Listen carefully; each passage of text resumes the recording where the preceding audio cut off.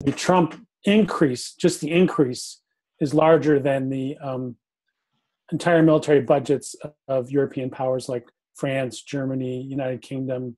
It's only $12 billion less than the entire Russian military budget. So I think it's been very much understated in the press just what a huge increase this is. As it mentions on the slide, it's more than the next 8 countries in the world combined, and it's going to come almost dollar for dollar from cuts in education, environment, health and human services, basically federal programs that serve low-income and working people. So not only is it going to promote war, but it's also going to risk lives at home because of the kinds of programs that are being cut. I think if we look at slide number 4, it'll show you the breakdown in the discretionary budget, which 54% of the discretionary budget, which is basically everything but things like Medicare and Medicaid, which are entitlements. You have to change the law to change those. These are things that Congress votes on every year. But as you'll see, it's most of the things people think of as government: transportation, energy, environment, housing, community development, veterans benefits, and so forth. So the entire federal government, other than transfer payments, is already dominated by the Pentagon. And the Trump budget, or the ones being considered in the Senate, would make that even worse. It would be more than 54 cents, could be 60 cents on a dollar. So it's putting a huge squeeze on everything else the government tries to do. And, it's important to remember that Trump isn't the only problem here. Congress is a huge problem, Democrats and Republicans both, because there's very few members standing up and saying, this is too much. We can't be throwing this kind of money at the Pentagon. So part of what's needed is people to go after them in town hall meetings, meetings in the district, letters to the editor, any way possible to start generating some pressure on them so they know there's a political cost to them to signing off on this horrific, I believe, obscene budget. So, the fact that you're on this webinar and that you're planning to do this work is essential. It's not going to happen in Washington alone. Washington is where there's kind of incremental change and everybody's looking at this, little tweak at the subcommittee level and so forth. But if we really want to change the priorities of the country, it's got to be people organizing at the grassroots all over the country. And that's why it's so important that Jackie's on to talk about some of the local initiatives with the mayors. So to talk about the costs of war, we could move to slide. Yes, here's the one I was thinking of. If you look at Iraq, which was one of the most disastrous wars in recent history, certainly, over 1 million civilian casualties, 4,400 U.S. service personnel, millions of people displaced. And depending how you measure it, if you measure just the straight taxpayer costs or the long-term costs of taking care of veterans and so forth, anywhere from $800 billion to $3 trillion. And it's important to remember that the Bush administration said, oh, this will cost $50 billion, about 1/20th of what it ended up costing just in terms of tax money. So they always understate the cost of war on the way in, and then we pay it, once the war gets started. And of course, the wars of this century have not ended. If we let this continue to happen, there's going to be 2 sets of consequences. One is, of course, funding more war. And Trump has already increased troop presence in Iraq, Syria, Afghanistan, Somalia, Yemen, Libya, and the Philippines, special forces, other kinds of boots on the ground, increased drone strikes, and so forth. So, he inherited these wars from Obama. Obama was no peacenik, but he's ratcheting up yet another level.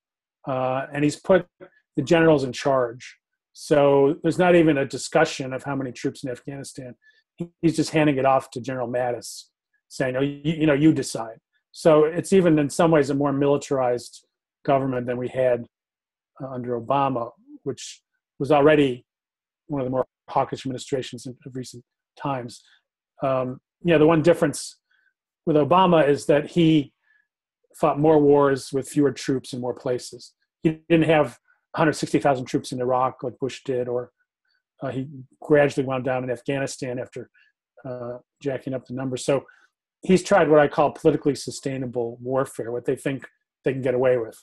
If there's fewer U.S. troops, if it's more drone strikes, more military aid, more training, they think there'll be less domestic attention to it. And I think that's going to change, but I think they've had some success with that in terms of the average person not thinking about the costs of war. And I think it's our job to help change that. So if you look at slide 11, and the ones in between are sort of the consequences. It goes into more detail on Iraq and Afghanistan, just the huge consequences of this war and the continuing costs of the war against ISIS, the war in Afghanistan, and so forth. So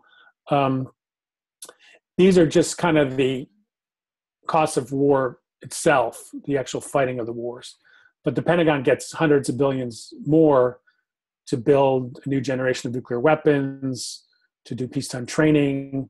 They've got programs to give aid to local police forces. So they actually spend more money on bureaucracy and preparing for war than they even spend on these wars themselves, which are horrifically expensive. So, of course, the war is being brought home in a number of different ways. Trump wants to cut environmental protection by 31%, which is unprecedented. He wants to cut the Labor Department by 20%. So people's wages are getting stolen. Nobody's going to protect them. Occupational safety and health is going to be abandoned. Things that matter to the workforce are going to be unattended to by the federal government. Housing is being cut 13%, low-income housing, which was already hugely gutted going back to the Reagan years. So it's already on life support, and they're cutting it further. And the kinds of impacts we're seeing, they want to cut the Supplemental Nutritional Assistance Program, which is more commonly known as food stamps, $190 billion over 10 years. And that'll tip at least 5 million people into poverty, and many millions more will go hungry. So if you compare that to the plan to spend $1 trillion on a new generation of nuclear weapons over 3 decades, which is making the world a more dangerous place and could end life as we know it, I think it's pretty clear how skewed the priorities are. They're going to get rid of 6 block grants that serve low-income communities. They're worth about $13 billion, the 6 of them together. And they give job training, mental health services, home heating, substance abuse treatment, childcare. And all those block grants together cost about the same as the new aircraft carrier that the Navy's buying. And they have 12 of those. So again, unless you think we need to be patrolling every corner of the globe looking for new wars to fight, when we already have 7 underway, that kind of spending priority makes no sense. And they also want to cut Medicaid by hundreds of billions of dollars in the next 10 years, knocking at least 14 million people off of health insurance. And they're going to try to do this whatever way possible. If they can do it through a healthcare bill, they'll do that. If they can come at it a different way, they'll do that.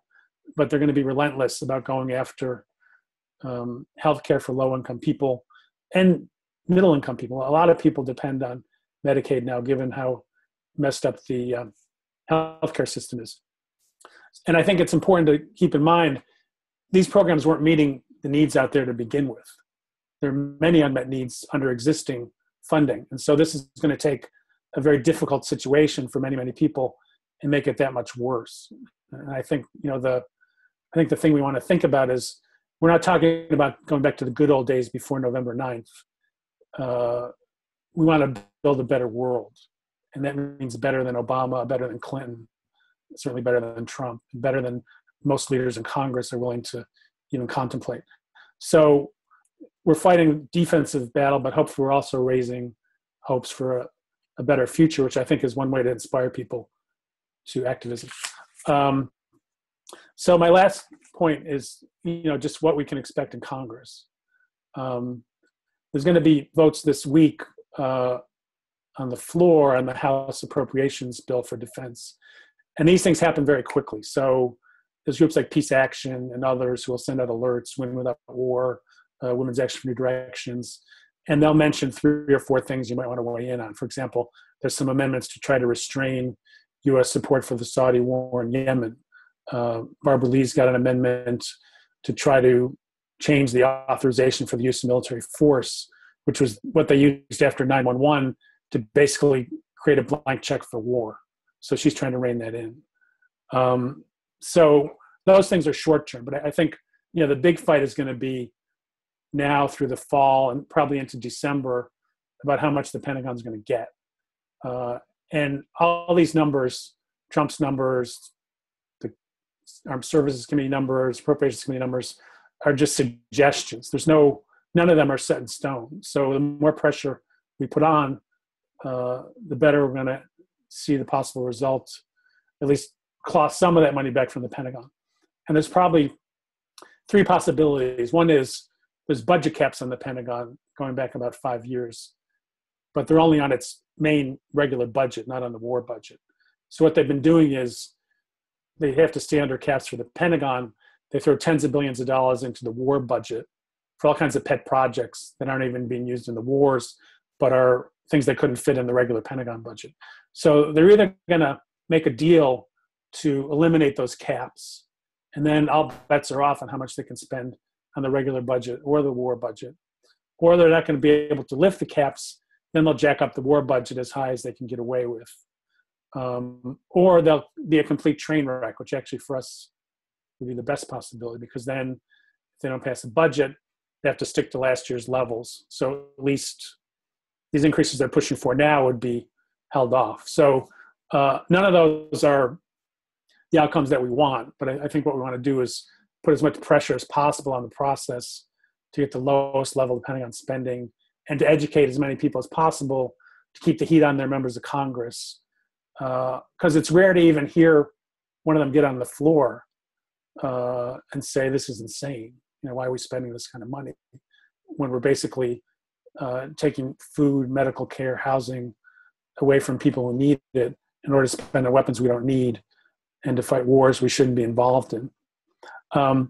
So those are the basic points I have. You're in good hands with Code Pink in terms of activism, because Code Pink works all aspects of the problem and is one of the most forceful and I think most present groups in fighting on these issues. So thanks for having me. I'll stop there for now.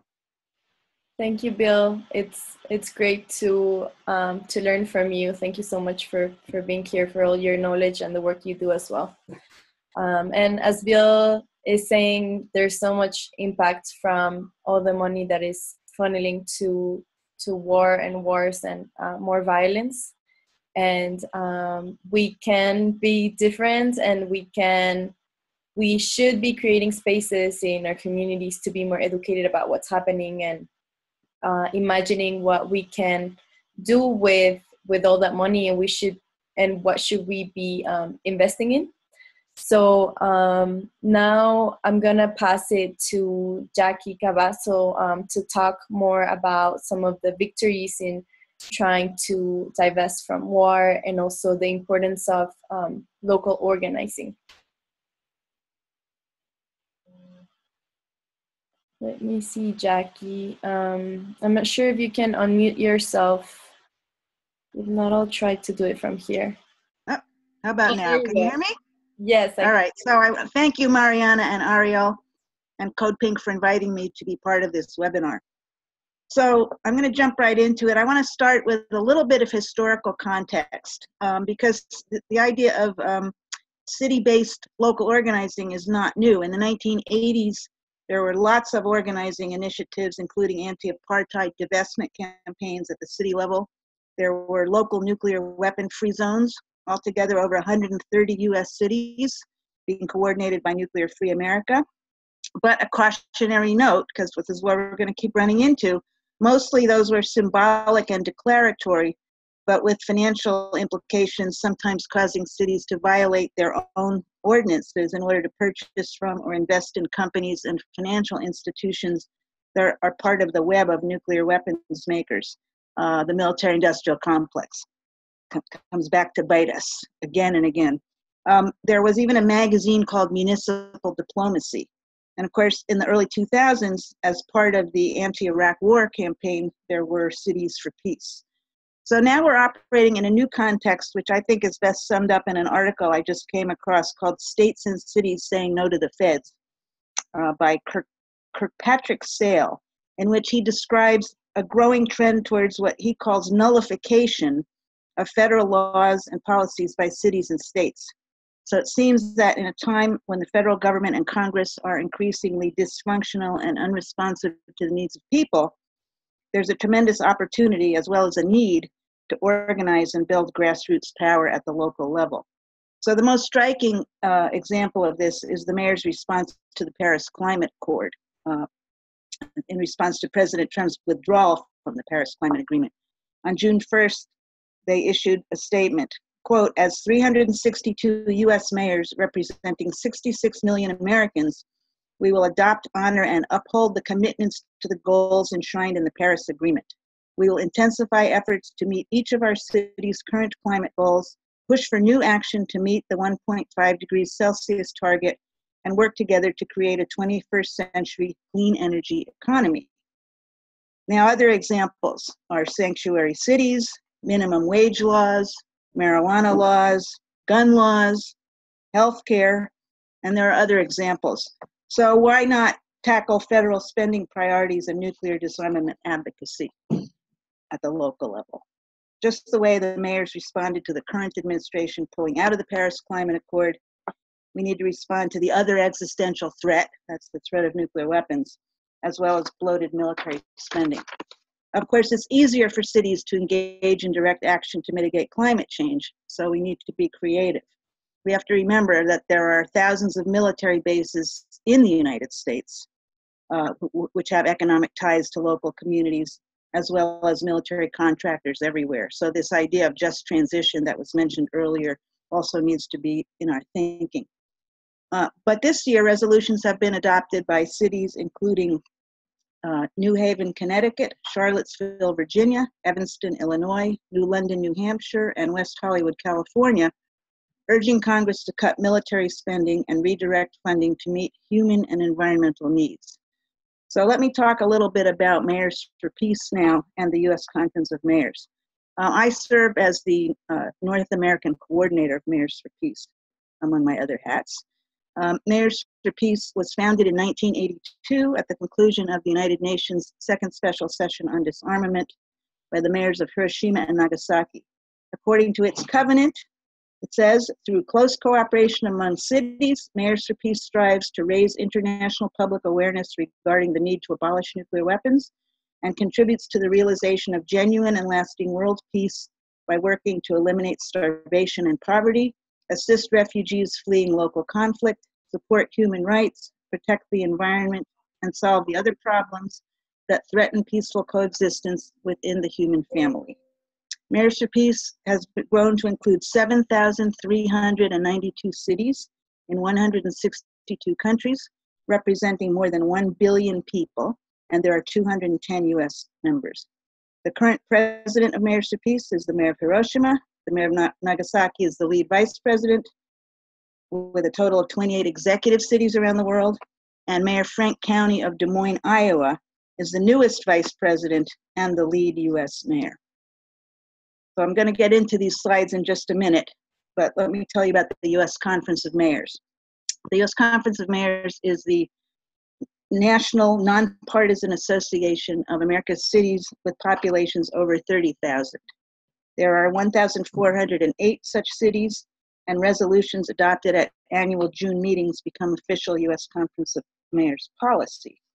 Increasingly strong resolutions submitted by Mayors for Peace members have been adopted by the US Conference of Mayors for 12 consecutive years now. So if you want to move to the next slide. So this June 26th, the US Conference of Mayors unanimously adopted a Mayors for Peace resolution entitled Calling on President Trump to Lower Nuclear Tensions, Prioritize Diplomacy, and Redirect Nuclear Weapons Spending to Meet Human Needs and Address Environmental Challenges. The conference also adopted 2 additional resolutions calling for reversal of military spending to meet the needs of cities. And the link that up here will take you to a press release which provides a lot of context and details, as well as links to the texts of all of the resolutions and the sponsors of the resolutions. In the case of the U.S. Conference of Mayors resolution, there were 20 co-sponsors. So I'd just like to take you through a few of the highlights of the resolution. Could I have the next slide, please? So these are just some of the provisions of this resolution, which are talking about the, back, please, which are talking about the really urgent, no, next one, the really dire dangers we are facing, growing dangers from nuclear weapons and the growing dangers of wars among nuclear armed powers. So it cites the Bulletin of the Atomic Scientists, which has moved the hands of its doomsday clock to 2.5 minutes to midnight, citing the twin existential threats posed by nuclear weapons and climate change. This is a very important quote here. This is an unprecedented moment in human history. The world has never faced so many nuclear flashpoints simultaneously, from NATO-Russia relations to the Korean Peninsula to South Asia and the South China Sea and Taiwan. All of the nuclear armed states are tangled up in conflicts and crises that could catastrophically escalate at any moment. And this is part and parcel of our anti-war work. Okay, next slide. So this gives us a little bit more factual basis. Nearly 15,000 nuclear weapons, most an order of magnitude more powerful than the US atomic bombs that destroyed Hiroshima and Nagasaki. Over 90% held by the United States and Russia, continue to pose an intolerable threat to humanity in the biosphere. And then a recognition that no national or international response capacity exists that would adequately respond to the human suffering and humanitarian harm that would result from a nuclear weapon explosion in a populated area, and will probably never exist. And that the United States and all of the other nuclear armed states are engaged in programs to modernize the bombs, warheads, and delivery systems, including in some cases giving them vastly improved targeting capability. So the next slide. Very important, on this 50th anniversary of King's Beyond Vietnam speech, the resolution recalls King's quote, that a nation that continues year after year to spend more money on military defense and on programs of social uplift is approaching spiritual death. The next slide, we haven't talked about nuclear weapons spending yet, so let me just tell you, we're talking about a lot of money. President Trump entered office with the United States poised to spend $1 trillion over the next 30 years to maintain and modernize its nuclear bombs and warheads, the submarines, missiles, and bombers to deliver them, and the infrastructure to sustain the nuclear enterprise indefinitely. And the second point, I'll just summarize to say that the request for just the warheads, not including delivery percent of systems, is 10.8% higher than the fiscal year 2017 level. Can you move to the next slide, please?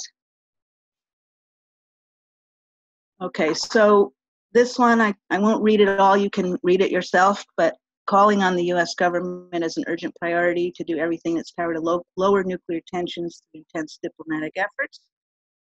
This is in spite of the Russiagate controversy. And then welcoming the historic negotiations, which actually were just completed at the United Nations on a treaty to prohibit the threat or use of nuclear weapons, the possession, development, maintenance of nuclear weapons, which was adopted by 122 countries, and deeply regretting that the US and the other nuclear armed states boycotted the negotiations, and then calling on the US to support the ban treaty negotiations as a major step towards negotiation of comprehensive agreement on the achievement and permanent maintenance of a world free of nuclear weapons. Next slide. This is the one that we've all been waiting for.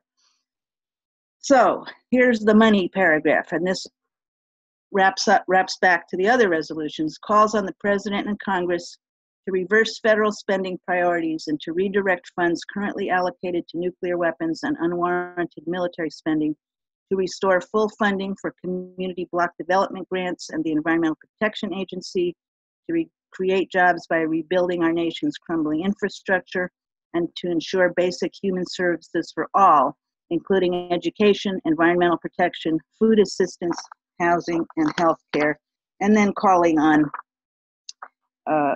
U.S. mayors to join Mayors for Peace and to take action. The next one. Next slide. So the Mayors for Peace resolution also welcomes the resolutions adopted by the cities that I mentioned earlier. And it also unanimously adopted 2 complementary resolutions: opposition to military spending, sponsored by the Mayor of Ithaca, New York, and calling for hearings on real city budgets needed and the taxes our cities send to the federal military budget, sponsored by the Mayor of New Haven.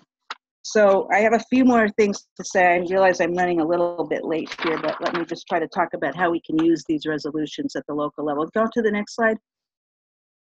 If people want to write down the link, you can read the resolution. I barely scratched the surface of it. So first, the Mayors for Peace resolution is designed to be used as an educational tool. So please use it. Give it to your mayor, your congressional representatives, and your local media. Publish it on your website. Use it as a basis for op-eds. Ask your mayor to use it as a basis for town hall meetings. Find out if your mayor is a member of Mayors for Peace, and if not, sign him or her up. That's very easy, www.mayorsforpeace.org. Work with your city council to adopt resolutions modeled on the recent local city resolutions, or draft one commending and affirming the U.S. Conference of Mayors resolution, and I can help with that. Another important thing mayors can do is to raise public awareness about how military spending is diverting resources badly needed to address the needs of cities, and about the growing dangers and costs of nuclear weapons. One way to do this is to host relevant art exhibits in city halls and other public spaces, and I can help with some connections there. And then I want to talk briefly about divestment. In its 2016 resolution, the U.S. Conference of Mayors commended the mayor of Cambridge and the Cambridge City Council for voting to divest their $1 billion city pension fund from all companies involved in production of nuclear weapons and entities involved in such companies. Subsequently, the Future of Life Institute at MIT, which had worked with Cambridge on its divestment plan, prepared a nuclear weapons divestment toolkit for cities, which we distributed at the June U.S. Conference of Mayors meeting. It's not available online yet, but I can provide you with print copies. Regarding divestment, it bears more thought because we certainly don't want to be divesting from nuclear weapons and reinvesting in fossil fuels. So that presents challenges and opportunities, but it offers us an opportunity to make common cause with other issue constituencies, such as fossil fuel and pipeline opponents. And in order to build the strong grassroots movement we need from the bottom up, we have to find ways to get out of our issue silos and organize across issues. Now, how to organize at the city level. In many ways, it's similar to lobbying Congress, which is what we're going to hear about next. But it does depend in large part on the size of your city. In small to medium cities, you can probably request and get a meeting with your mayor or council members. In large cities, you'll need to cultivate relationships with their key staff people, and you might even want to initiate a local petition campaign to ensure your access. One useful tip is that it's helpful to know what the issues of concern are to cities in general and to your city in particular, and you can learn a lot by looking at the U.S. Conference of Mayors website. For example, to learn about community block development grants, which Bill mentioned, which are really important to cities. Finally, it's always helpful to work with people engaged in other issues who may be able to make introductions for you. For example, when recently trying to reach my own mayor to ask her to co-sponsor the recent U.S. Conference of Mayors resolution, I was having no luck getting her to respond. I reached out to colleagues who were working on climate change, and sure enough, one of them was able to contact the staff right away, a staff person right away based on their previous interactions, and we got the mayor's endorsement right away. So again, I would be happy to consult and work with you on developing a Real Cities campaign in September. And my contact information is at that link there. So thank you. Thank you so much, Jackie.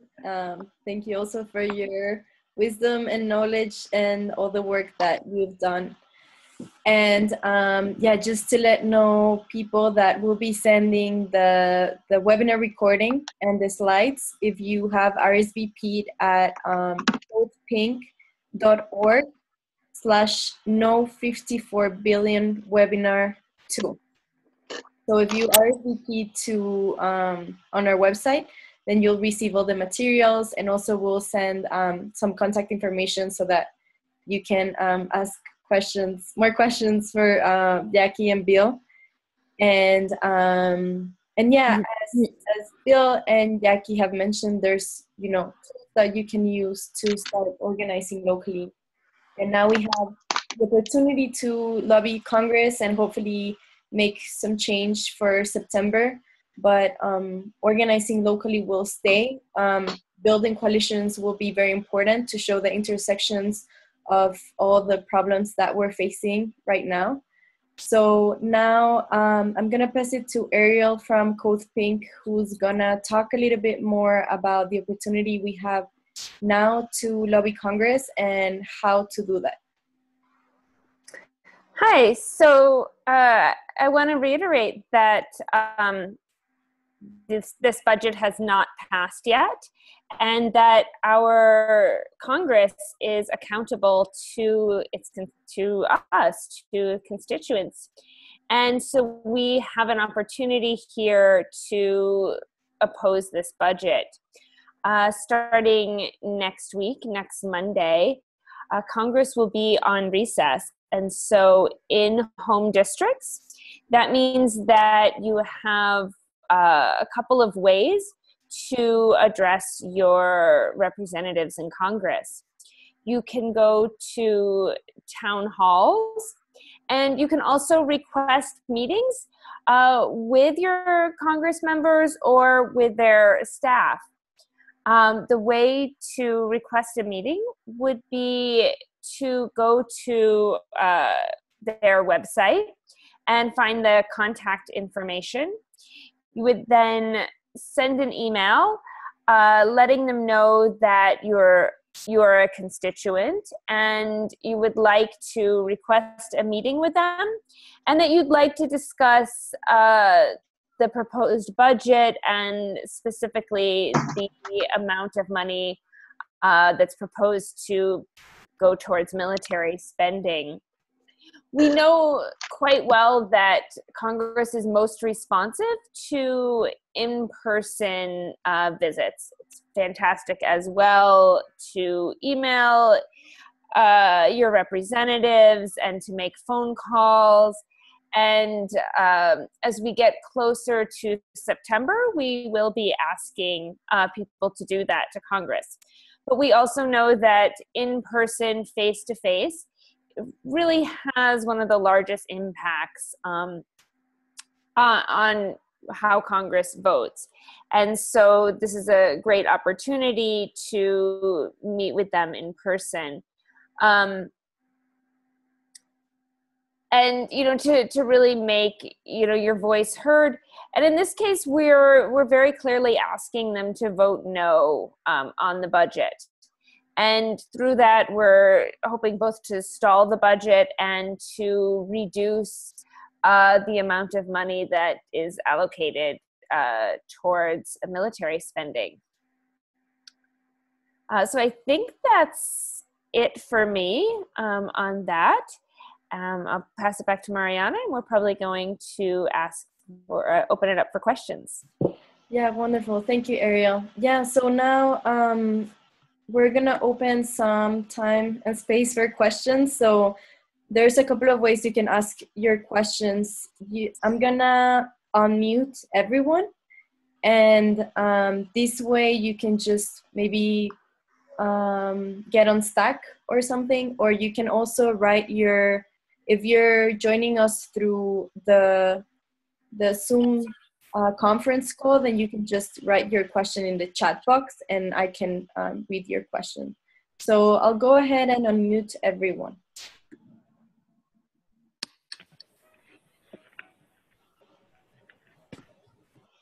If you have questions for Bill, if you have questions for Jackie, for Ariel, this is a really good time. This is Tony Ludwinko. Go ahead, Tony. Karen Bass is my congressperson. She's pretty receptive to the arguments against the budget, and she's consistently voted against the Trump program. But it seems like we're really preaching to the choir unless we put the hard pressure on Congress people in marginal districts which could go either way. And I'm wondering if that is part of the targeted approach which is being taken. I mean, I'm in liberal California. It's not probably going to make any difference to me, particularly in Karen Bass's district. There might be some people who are worried about re-election in California who might make a difference. There's some Republicans who are under pressure. But it seems to me that the real problem appears to be in those marginal districts in which you've got a real chance to bring some pressure on a congressperson who is going to vote against the budget. That's all. Thank you for your question, Tony. Anyone want to answer Tony's question? I can take that. So, you know, we're looking for a momentum here. We would love to have, you know, a champion in Congress, some of those marginal members to oppose the budget. Mm-hmm. But at the same time, we build that momentum by getting members of Congress to speak out more against the budget. You know, it was quite shocking to have Trump already proposing $54 billion and then having the Senate and the House say that itself was not enough. And right. So we need all opposition to the budget. And I think some of the ways that we sometimes see momentum in Congress is, you know, it can gather from any, you know, from all directions at the same time. So I would say it's always important, even if you're in a very progressive area and your member of Congress is likely to vote against the budget, still to meet with them, to advocate, to oppose the budget, to become a city for peace, pass a city resolution. All of that is part of the momentum that we need. Okay. Let me add something. I mean, I think one of the challenges we face is to cross the bridge, to meet halfway with the people who are going to be who are being most directly impacted. And it's been hard to do. There's still a lot of resistance to taking on militarism. And one of the modest, more successful efforts, I think, has been led by the Coalition on Human Needs, which I draw your attention to, which is a national organization that is coming from the other side, but which has put together several very strong letters to Congress and gotten signatures from something like 1,500 organizations. And they don't really go into military spending in depth, but they do identify it right up front as a source of funding to meet human needs. So I think we need to be a lot more, we need a lot more thought and creativity in how to make common cause with those folks who should be on our side. But again, I want to mention, I glossed over this, we are up against a system that is embedded all over the country. And so we talk a lot about foreign bases in the peace movement. We don't talk much about the domestic bases. I think there are 6,000 of them in the United States. And also all of the military contractors. And as you probably know, just about every weapon system that is authorized and paid for is divided up into like 38 different pieces that are produced in 38 different states. Yeah. So, you know, it's really, I mean, Bill can elaborate on this very well, but, you know, we have to be strategic and really try to think about new ways to address these challenges. So, it's ready for the next question? Sure, I'll just read one comment from Michael in Oakland. It says, even some of the most progressive members of Congress, like Barbara Lee, have brought into the Cold War Russia bashing that works at cross purposes to their stated objective of moving away from military confrontationalism, diplomatic resolution of international disputes. So meetings with even the best MOC are even worthwhile if you want contradictory behavior. Thank you, Michael. Who had another question? I did. This is David. Hi, David. Hi. When the presentation came up regarding contacting our Congress members, the comment was made that the Congress members are accountable to the constituents.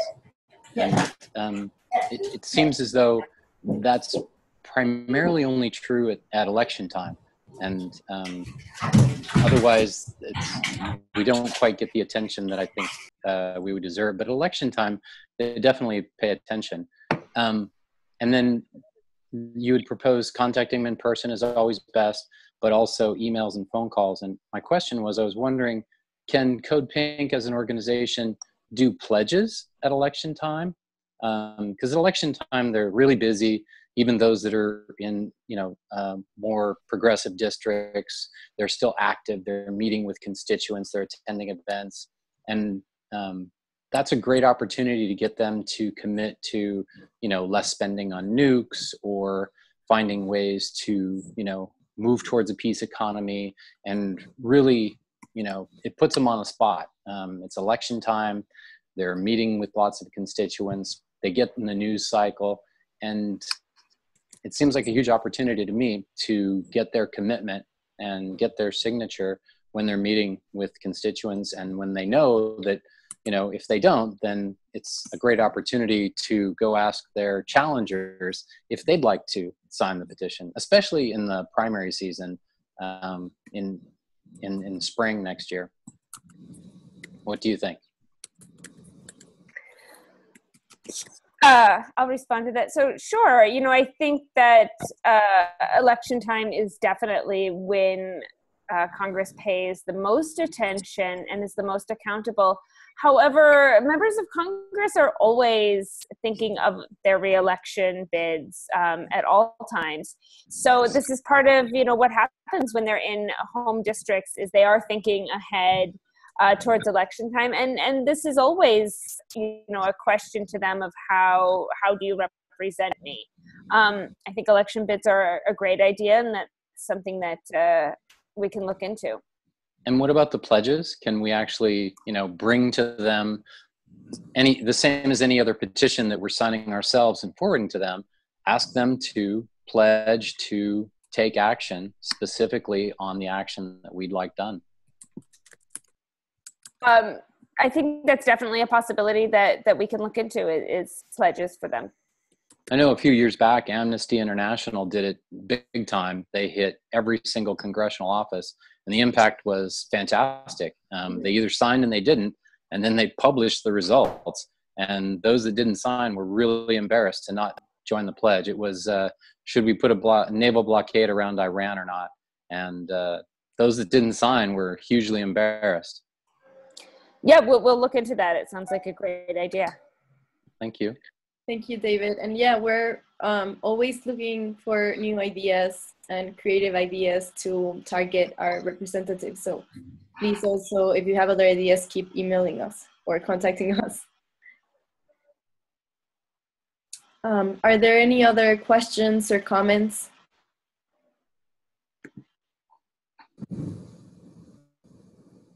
What's your name that's on Jody Evans' screen?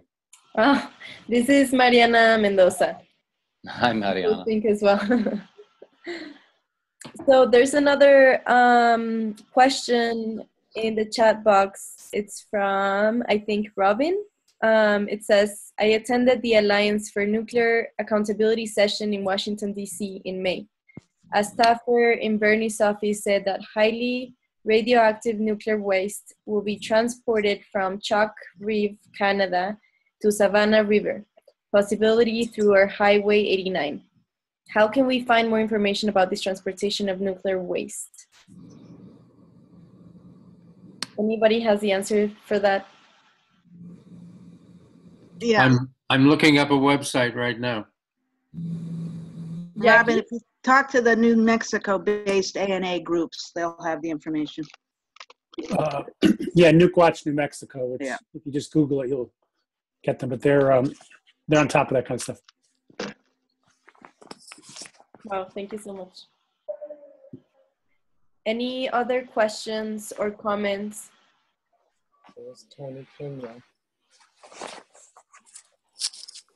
Michael in Oakland is saying that Robin can make a request to your member of Congress and a FOIA request to the Department of Energy. I don't know if I can speak, if I'm in a queue. Sure. Can you hear me? Yeah. This is Paula. Hi, Paula. Hi.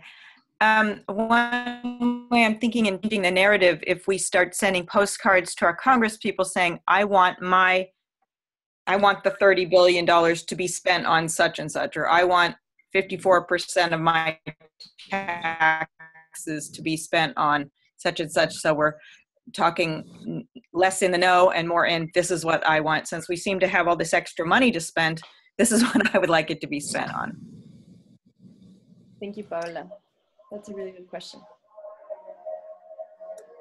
So I want to encourage people to go to the National Priorities website, and they have a tool that you can use to look at trade-offs in your own specific community and how that money is being spent and how you want it to be spent. And this is a great tool in preparation for meeting with your representatives in Congress. And that's a National Priorities website. I can put the link in the chat box. Good. Thank you, Ariel. Anybody else would like to respond to that question? Ask your question. A couple of years ago, maybe 3 or 4 years ago, there was an attempt to have a what did we call it? New Priorities Network, where we were discussing these exact things before the crisis was so obviously critical. And it was very difficult. It didn't catch on the way we had hoped it would, but there were some town hall meetings with members of Congress where a really serious attempt was made to get people in the community to testify about their personal situations and how they were being impacted by federal budget cuts, federal budget priorities. And it seems to me that that's an important part of really getting buy-in from the local community, because sometimes the military questions seem abstract, whereas if a person's food stamps are being cut, that's very concrete.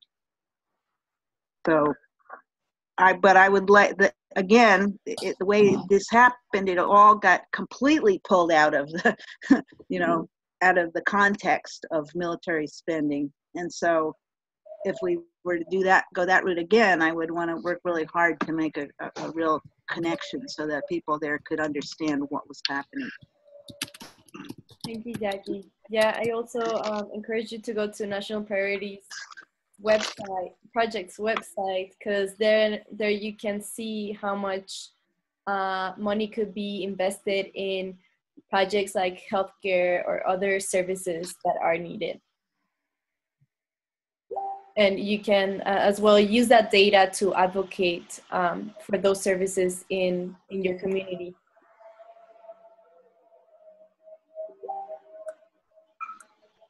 Are there any other questions or comments? There was a note on the chat about whether I had a PowerPoint of my talk. I'm going to write it up on Medium, and I'll, as a short piece, and I'll send a link that can go out to folks. Excellent. Wonderful. Thank you, Bill. And again, we'll be sending the recording of the webinar and also the PowerPoint slides. Other questions or comments? Let's get to work. Let's get to Let's get to work. That's right, Tony. So thank you so much, everyone, for joining us. As all the speakers said, it's crucial that we make our voice heard of our community, and are able or take advantage of all the tools and knowledge that is out there to advocate for our rights, and also, you know, create the spaces to imagine what could be possible. Because sometimes we're all just reacting to the horrible things that are happening, but it's also important that we think about what do we want and what do we need in our communities, and how do we imagine a world without war violence. So thank you again, and hopefully we'll keep creating spaces like these to share more knowledge and bring questions and ideas to collectively create a better world. Thank you, everyone. Thanks, everybody. Thank you. Thank you, everyone. Bye. Bye. Bye.